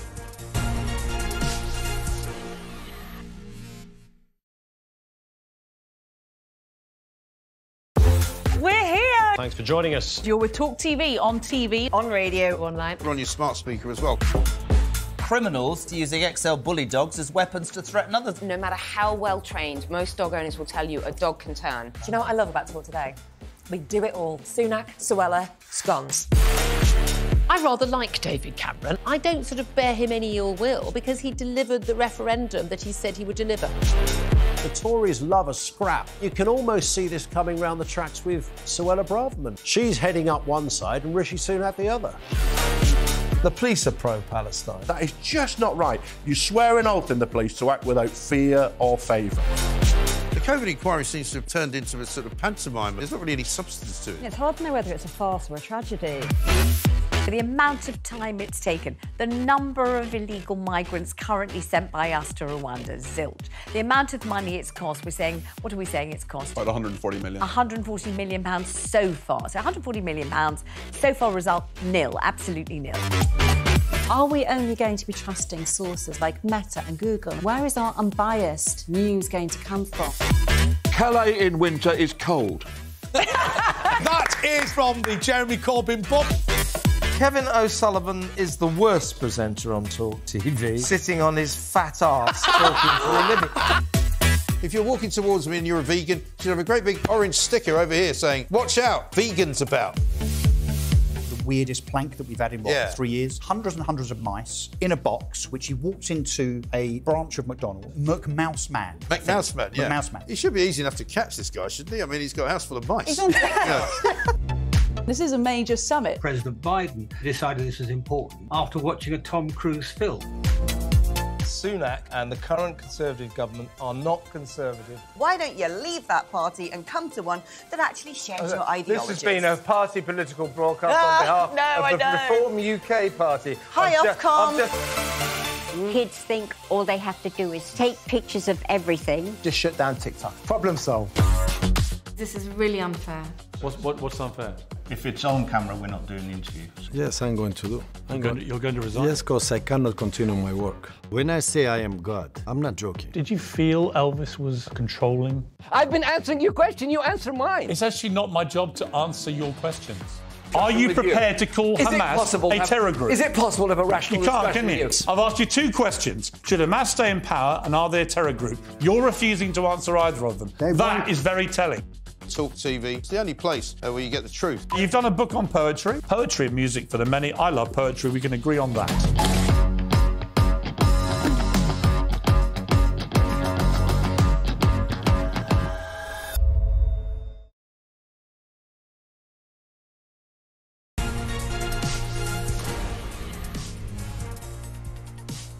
Welcome back to the show. I'm Kevin O'Sullivan. And I'm Alex Phillips, and this is CrossTalk on talkTV, on radio, online, and on your smart speaker. Now, the long-awaited and delayed transgender guidance for schools has finally been published, and teachers will not have to address pupils in their chosen pronouns, with more power given to parents. But ministers are warning that the new guidance must be made into law after some schools vowed to flout the rules and ignore pleas to tell parents when children want to switch their gender. Well, joining us now is Serge Safai, the Executive Head Teacher of the St Thomas the Apostle College in London, and Maya Forstater, the Executive Director of Sex Matters Advocacy Group. Serge, I'm going to start with you. As a head teacher, have you had to face issues in your school of a child saying, I want to change my pronouns and I don't want the parents to know, and being in that tug of war of, you know, what the school's duty is? And do you think what the government has put in place in the framework of guidelines is enough? Well, first answer is not really. Second, about time and very welcome. Schools have been put in a really difficult position for too long, and I'm glad that finally someone stepped in and seen sense, because it's like everyone's forgotten about puberty and adolescence. These are decisions that need to be taken first and foremost when a child is old enough. But the idea that you wouldn't tell parents. I've been in this job 40 plus years, and I've often told teachers, when you know more about a child than the parents do, with the exception of safeguarding issues, think twice. Tell the parents, get them involved. They've got to be involved. And the fact that some teachers are saying they won't, well, get Ofsted in and get them out of schools, because that's completely wrong. Yeah, the problem here, Serge, is, you know, I agree that this is smacks of common sense, but I agree with the people who say either you have laws about this or it's not going to work. Guidance is one thing. Guidance means you can ignore guidance. Now, I think, I have great respect for teachers, of course, but if a child comes to a teacher at school and says, look, I think I'm in the wrong body, I want to be a girl, I want to be a boy, I mean, that's a profound thing. And I think that the school should then tell the parents. Under guidance, they don't have to, and therefore some won't and some teachers won't. Whilst I applaud the impulse of this guidance, surely it needs to be law, it needs to be stronger than this, so you know exactly where you are. Yeah, well, I couldn't agree more. Let's make it law. But at least this is a first step. It's been ignored now for years. And all sorts of really difficult decisions have been made without any guidance at all. And I go back to my main point. Parents need to be involved about everything to do with their children, with the exception of safeguarding issues. It's a nonsense that's even considered by any teacher. Maya, this is one of those topics that has become super trendy, hasn't it, in recent years? When I was at school, which, I mean, to be honest, that wasn't recent years. Long time ago, right? Fairly long time ago. This topic wasn't up for debate. If anyone came in and sort of decided they were a bit of a tomboy or whatever it was, then, you know, fine, let them get on with it. But this whole argument that kids need a safe space, they need the freedom in the room to be able to explore their genders and their sexualities, I mean, is that right? Or is that potentially quite harmful to children with plastic minds? It's harmful. And I think one of the most important things about this guidance is that it doesn't talk about trans children. It talks about gender questioning children. It doesn't tell schools to accept that if a child feels unhappy about their sex, that the school should treat them as the opposite sex. And that's what's been going on in schools now for several years, as Serge said, because they haven't had good guidance from the government. They've had guidance from activists and activist teachers. But Maya, as I was saying to Serge, do you agree that guidance isn't good enough? Guidance is avoidable. You can ignore guidance, even if it comes from the government. I think schools need to be told, look, mums and dads raise children, not you. And if a child comes to you with something as profound as, I want to change gender, then the school must surely tell parents. Absolutely, but it's not just about mums and dads. You know, there are mums and dads who are telling schools that they should treat their child as the opposite sex, and schools need to be able to say no to those mums and dads as well. So they need to tell parents if there are any kind of concern about a child's mental health or safeguarding, which would include a child saying that they feel like they were born in the wrong body or they want to change sex. But also schools have to say no to parents that are making these demands on them. So it's not enough just to pass it on to parents. Parents have to be told, but schools have to be able to say, no, your daughter is not your son. We have safeguarding responsibilities for the other children in this school. And this guidance does draw some very clear red lines about, for example, single-sex spaces, changing rooms, toilets, sports, where it says the schools must say no. And also schools must always record what sex a child is. They shouldn't forget what sex a child is. Every teacher should know what sex the children in their care are, all the way up to the age. The problem being, though, Maya, you know, your schools must say no. Well, guidance means they don't have to. So would you agree that this should be taken into law? This should be a matter of law, that schools have to do this? Well, these things are existing laws. Schools are creatures of law. They have to record every child's name, date of birth and sex when they join the school. And this guidance is just reminding schools that they can't change that and they can't pretend to be confused about it. I think where it would be very helpful to draw this more tightly into law is there are statutory safeguarding guidance, which is statutory. And at the moment, all it says in that guidance about gender identity is something that Stonewall put in there, which is it's not a safeguarding concern. And we think that the government should now revise the statutory safeguarding guidance to schools and say you should consider this to be a safeguarding concern. And, you know, if a child develops a cross-sex identity from nowhere, this is something to be concerned about, not something to celebrate. Serge, back to you. I mean, I was saying earlier that when I was at school, this sort of debate wasn't happening. That was sort of in the 90s and noughties. And it seems to me, if you were to plot a graph of the whole debate about gender fluidity and when that kicked off and the prevalence now, I've got a really good mate with 4 teenage daughters, and she says in her daughter's class, and about a third of the girls are now saying, well, I'm actually a boy, and things like that. There's a direct correlation, essentially, with TikTok and social media and the brainwashing of adolescents by this sort of very peculiar algorithm-driven activism online. Have you seen in your long career this sort of phenomenon take off? Well, I'm not sure we call it phenomenon. We might look back in 10 years' time and consider it grooming. You know, we've already had our Jimmy Savile moments where we've looked back and thinking, how on earth did we ever let that happen? That's why I welcome what's going on. Maybe you're right, Kevin, it hasn't gone far enough yet, but it's better than it was yesterday. And now you've got head teachers who may not be bullied by activist groups, you know, with other agendas. So, Alex, quite rightly, these ideas never came into the mind of children. Somebody's put them there. And my worry, and we haven't got much control over social media, that it's adults doing it with alternative agendas. And again, grooming, recruitment, I don't care what you call it, and I'm too old to care anymore, but someone's got to start protecting our kids. And if we can't do it in schools, we can't do it anywhere.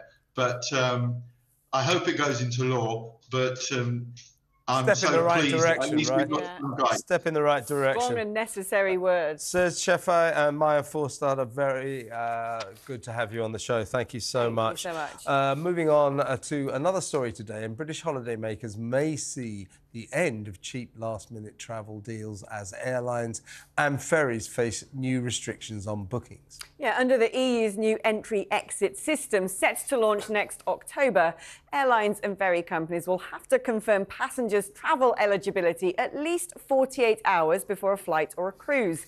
It will also require Brits to have their fingerprints checked and their picture taken when entering Europe. Well, joining us to explain what all of that means is The Sun's travel editor, Lisa Meinert. Lisa, I mean, this legislation's been going through the system of the EU for a while and applies to sort of basically all non-EU countries who want to go into the EU. But it is going to potentially be a right headache with lots of countries in the EU saying, oh my goodness, we're going to have queues the length and breadth of the whole nation if we put this in place. Exactly, because this is the entire bloc. And of course, we are one of the busiest borders between the EU and Britain. You know, obviously, you've got not just the ferry ports, you've got airlines, and then you've got, of course, the trains as well. And this has the potential to cause devastating chaos. Now, they've delayed it again and again and again. It's now coming into play in October. That was very much because the French said, please don't put it into place while we've got the Olympics on. It could lead to chaos through the Olympics. But it is going to involve huge amounts of extra admin for airlines and extra time if you're trying to go through in a ferry port or on a train. You're going to have to spend at least 5 or 7 minutes having your biometric sort of picture of your eyes and your fingerprints. That's going to take a lot of time. At the moment, they can transfer people through the terminals. We saw what happened even after Brexit in terms of having to have the passport stamp. That increased it from about 30 seconds to a minute. This is going to be 5 or 7 minutes per passenger. And that is going to lead to total chaos when we come to the likes of our ports. Again, as you say, for the airlines, having to give those details 48 hours in advance means that you can no longer just rock up at an airport last-minute flights and buy a ticket. So lowlastminute.com. The booze cruise industry, people just, you know, heading over to France on a whim to go and spend some money in the EU. We're trying to spend our money in the EU, and that is going to be really difficult. What's your feeling about why this is happening? I mean, my speculation earlier today was this is just the EU punishing us for leaving their club. I wouldn't say it's just about us. Well, this was about, please explain. In their eyes, it's about security. It's about the fact that they're trying to make sure that it's going to be much more secure for the EU to sort of guard against the immigration that's coming in, or illegal immigration, whatever. That's their idea. Of course, because we have one of the busiest borders between the EU and the outside world, we are going to be the ones that are really going to suffer. Now, at the ports... This is dysfunctional, though. This is dysfunctional. I mean, it's all very well saying, oh, we've got to keep Europe safe, got to keep Britain safe, got to keep the rest of Europe safe, but this isn't going to work. What's the point of that? And it's also not going to work for these huge industry, which is the huge cruise liners that are going around the Med at the moment. Now, they would have every nationality on board. They would have people on board who are Americans, they're going to be Japanese or whatever. Now, when they get land at a port in the EU now, how are you going to process 5,000 people off a ship next door to another ship with 4,000 people on it?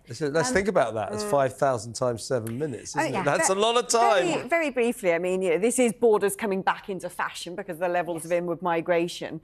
But we don't actually put the same onus on passengers from the EU coming to Britain, do we? Not at the moment, no, but we do actually have plans ourselves to have a similar type of scheme. We already have one to an effective degree in the terms of the e-gates that you see at the airports. They can be used by EU passengers. We can use the e-gates in the EU at the moment as well. And that's not to say that we've also now got another thing that's going to be coming in. It's not just going to be this entry-exit system. About 6 months after that, they will be bringing in a visa. So similar to the visa that you have to get to go to the States, there will be a visa to go to Europe as well. €7, going to last you 2 years until your passport expires. So again, it's going to be another layer of sort of administration, another layer of bureaucracy. But on top of that, it's going to be something else that I think is going to be really difficult for Brits to get their head around when we've never done it before.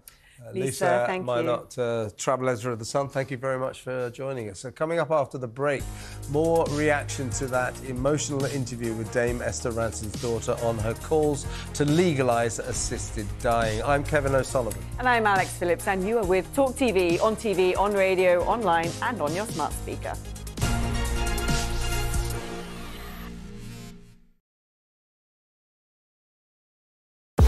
We're here! Thanks for joining us. You're with talkTV, on radio, online. We're on your smart speaker as well. Criminals using XL bully dogs as weapons to threaten others. No matter how well trained, most dog owners will tell you a dog can turn. Do you know what I love about Talk Today? We do it all. Sunak, Suella, scones. I rather like David Cameron. I don't sort of bear him any ill will because he delivered the referendum that he said he would deliver. The Tories love a scrap. You can almost see this coming round the tracks with Suella Braverman. She's heading up one side and Rishi Sunak the other. The police are pro-Palestine. That is just not right. You swear an oath in the police to act without fear or favour. The COVID inquiry seems to have turned into a sort of pantomime. There's not really any substance to it. It's hard to know whether it's a farce or a tragedy. For the amount of time it's taken, the number of illegal migrants currently sent by us to Rwanda, zilch. The amount of money it's cost, what are we saying it's cost? About 140 million. £140 million so far. So £140 million, so far result nil, absolutely nil. Are we only going to be trusting sources like Meta and Google? Where is our unbiased news going to come from? Calais in winter is cold. That is from the Jeremy Corbyn book. Kevin O'Sullivan is the worst presenter on talkTV, sitting on his fat arse talking for a living. If you're walking towards me and you're a vegan, you should have a great big orange sticker over here saying, "Watch out, vegan's about." The weirdest plank that we've had in 3 years. Hundreds and hundreds of mice in a box, which he walked into a branch of McDonald's. McMouseman. McMouseman, yeah. McMouseman. It should be easy enough to catch this guy, shouldn't he? I mean, he's got a house full of mice. This is a major summit. President Biden decided this was important after watching a Tom Cruise film. Sunak and the current Conservative government are not conservative. Why don't you leave that party and come to one that actually shares your ideology? This has been a party political broadcast on behalf of the Reform UK Party. Hi, Ofcom. Kids think all they have to do is take pictures of everything. Just shut down TikTok. Problem solved. This is really unfair. What's unfair?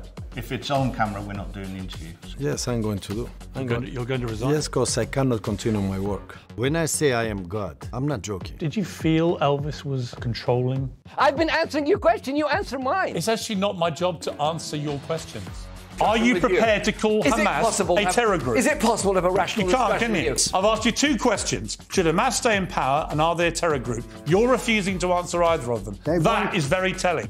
talkTV, it's the only place where you get the truth. You've done a book on poetry. Poetry and music for the many. I love poetry. We can agree on that.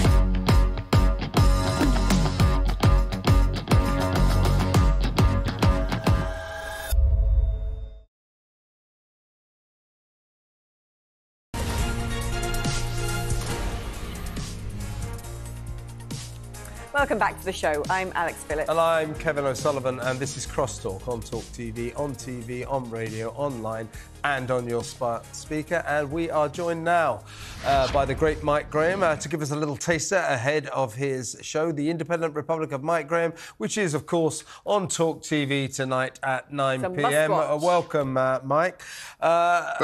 Before you tell us what you've got coming up tonight, we've sort of stumbled upon what is clearly a massive story because Esther Rantzen has announced she wants to go to Dignitas to organise the end of her own life. We had her daughter on, Rebecca, in a very moving interview earlier.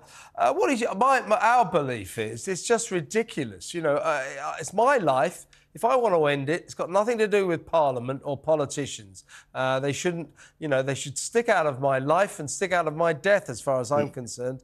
80% of people want us to be allowed to make decisions about how to end our own lives. Where do you stand on this?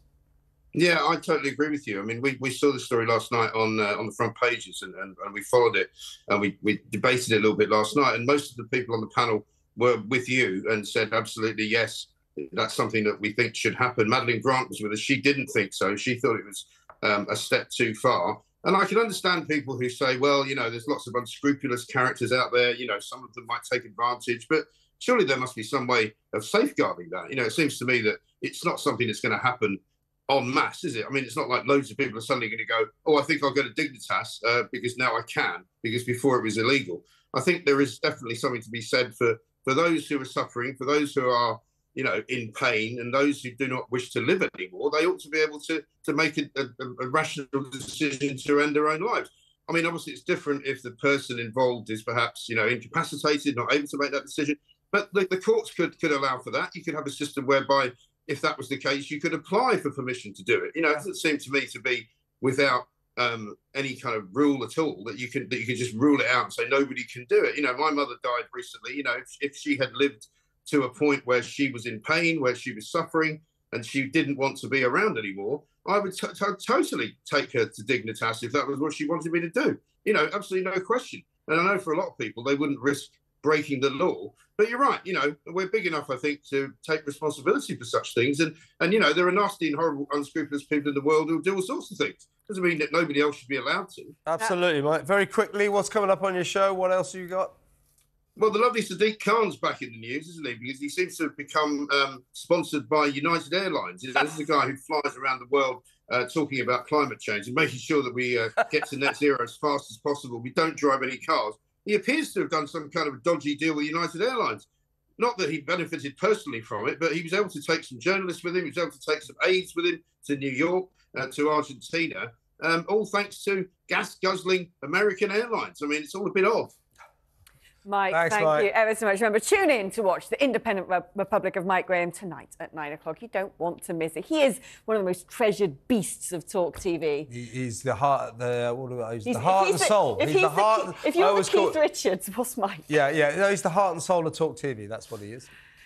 Right. Well, as we mentioned earlier, we spoke to Esther Rantzen's daughter, Rebecca, who told us about her mother's situation.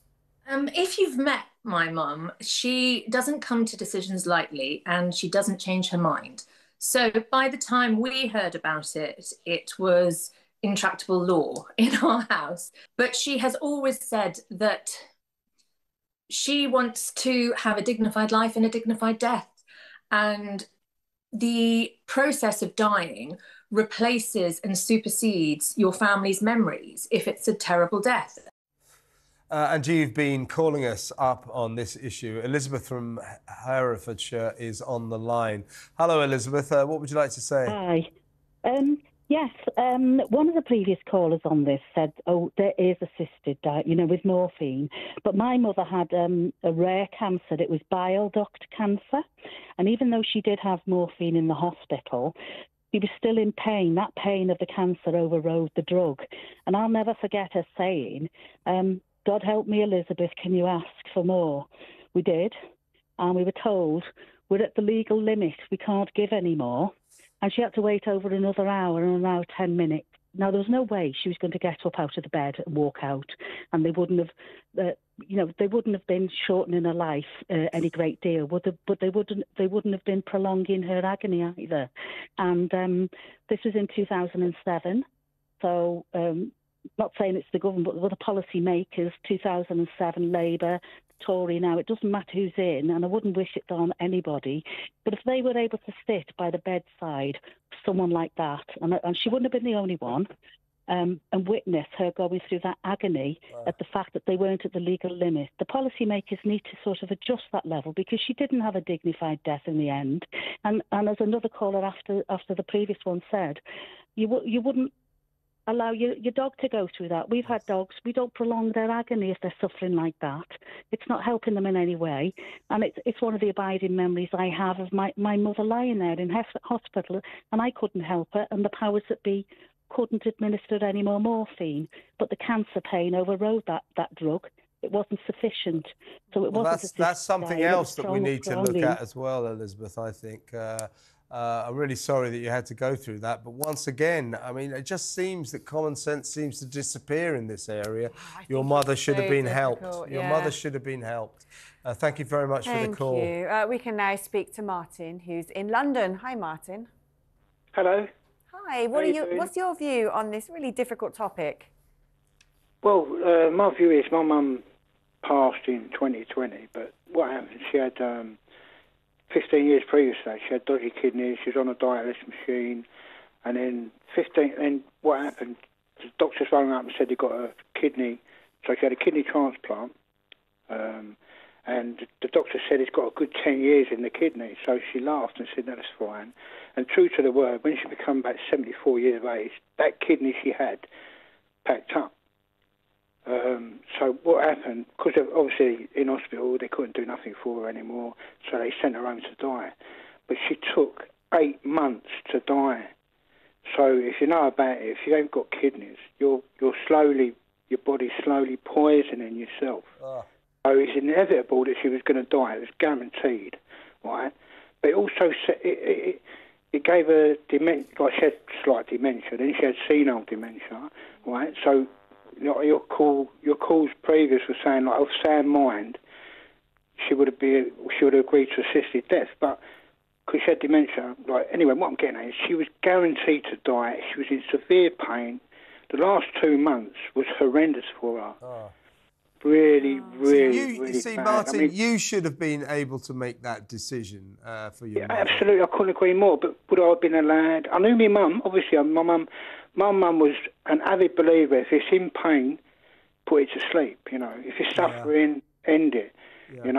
But so in all these areas, we need to start changing the law, and you should have been able to make that decision for your poor mum. Once again, I'm very sorry you had to go through this, and thank you very much for your call.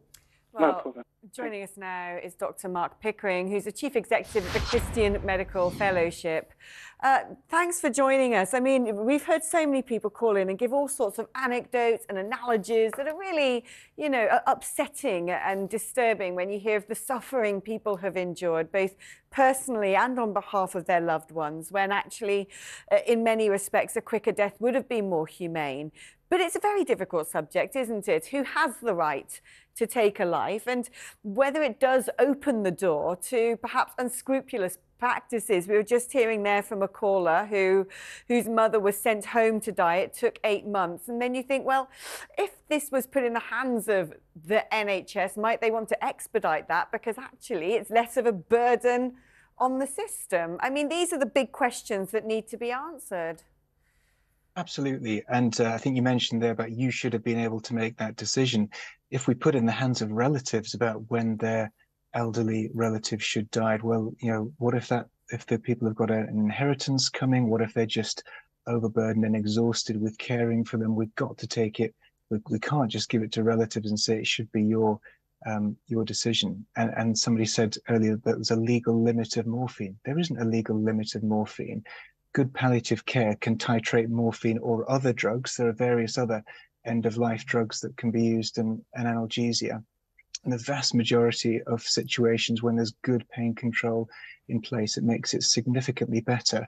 So there's massive misunderstandings often about particular situations, and we mustn't take one story of one bad death, which could quite possibly have been different had it been managed better, and extrapolate that to, you know, we must change the law, because we see in all the countries where the law's been changed, things that were meant to be safeguards, then they become barriers to patient access. People start to push the limits again and again, just like they've done in Canada, where next year they're planning to bring it in for people who have purely mental illness. And I think that's just outrageous that people are seeing that as a right that needs to be brought in to now allow mentally ill people to commit suicide. What kind of society do we want?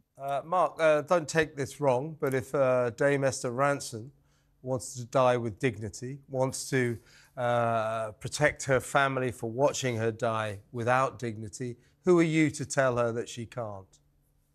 I'm not telling her she can't, but she's asking for the law to change. And as soon as who are you you to say change that the law law, shouldn't change?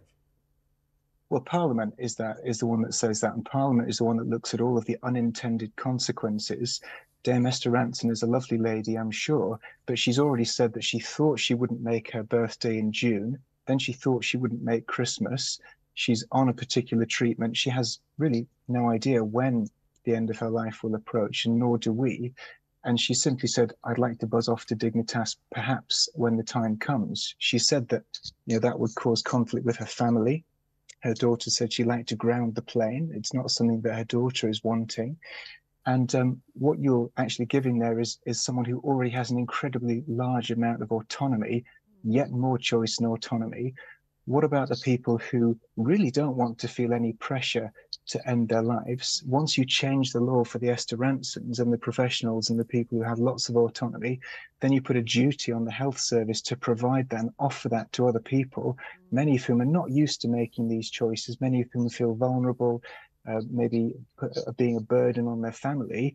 And then it doesn't become a choice, it becomes a duty to die. And do you really want to be in a situation when elderly, infirm, poor people with English as a second language Mark, thank you very much. I should thank you very much. We have to go now.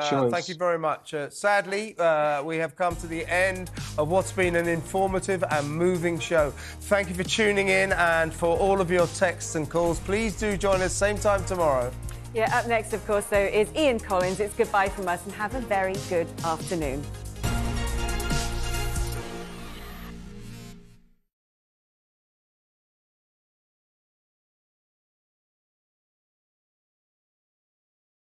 Ever feel like you're not part of the conversation? That you're not getting the full picture on the important issues. Or the stories that impact your life. Jim, who was on in the last hour waiting a year for a heart operation, blew us out the water. Well, at talkTV, we cover the issues you care about. I would love to give the nurses a massive pay rise. Give them one, then.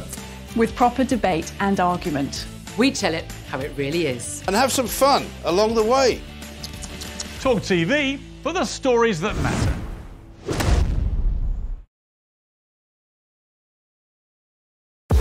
We're here! Thanks for joining us. You're with talkTV, on TV, on radio, online. We're on your smart speaker as well.